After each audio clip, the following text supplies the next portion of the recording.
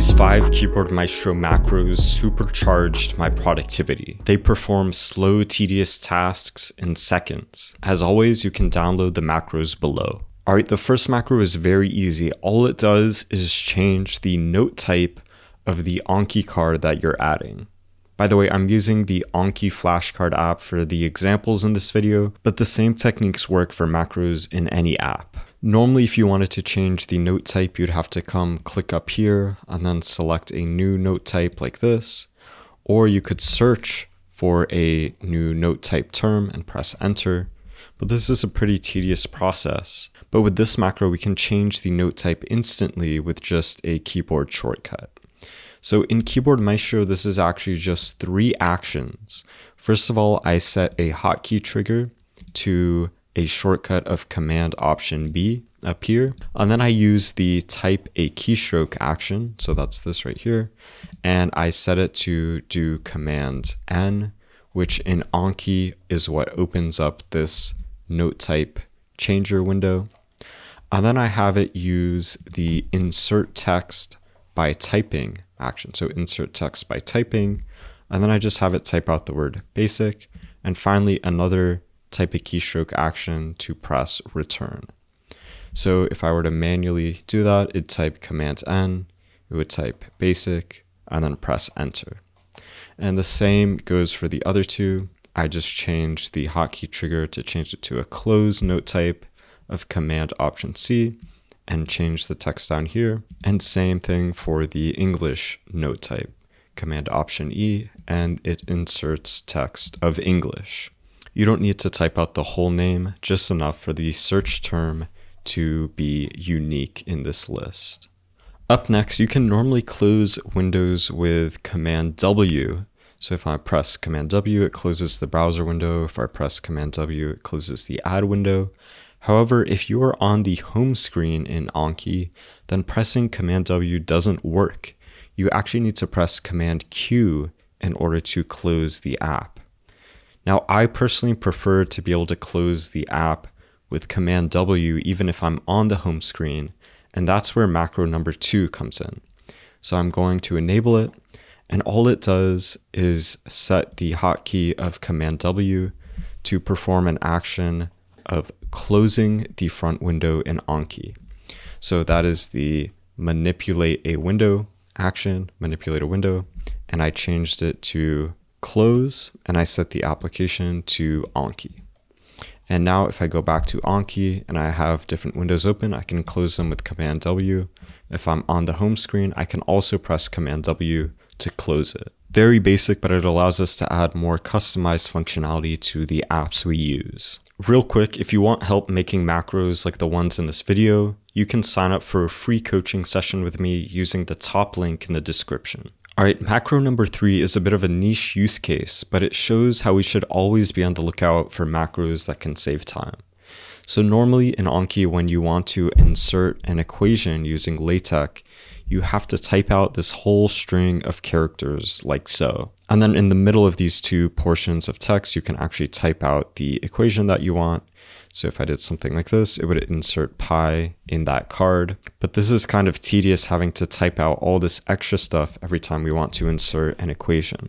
So that's where macro number 3 comes in. If I type out the characters semicolon LA, it automatically inserts that text and puts my cursor in the middle where I can then begin typing out my math equations.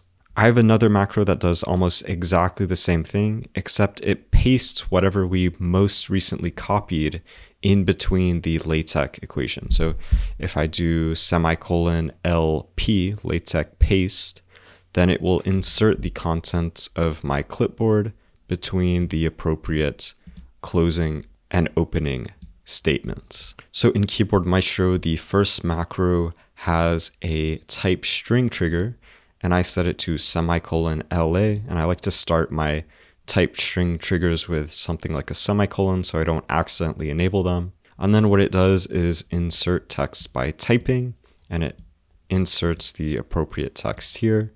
And then I use the repeat action, and I have it repeat the type a keystroke action of Option left arrow 4 times. So if I paste this text in like this and I press Option left arrow 4 times, then it puts my cursor in the appropriate spot in between those two pieces of text. The other version of the macro is very similar. I have a different type string trigger of ;LP, LaTeX paste, and at the end it filters the system clipboard. So that's the filter action, and I have it filter it with trim white space. So what that does is remove any extra space at the beginning or end of what we've copied, and it puts that back into the system clipboard before pressing Command V to paste. So notice how when I copied this, there's extra space, there's new lines at the beginning and end, but when I go into Anki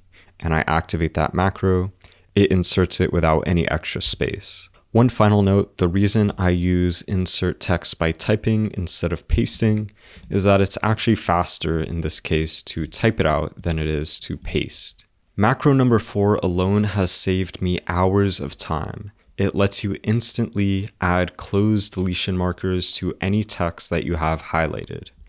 So closed deletions in Anki are like fill in the blanks that you normally add by highlighting some text. So I'm just going to restore the previous text and demonstrate how you'd add a closed deletion. So you can highlight some text like this and press this button here to add these special characters around that text.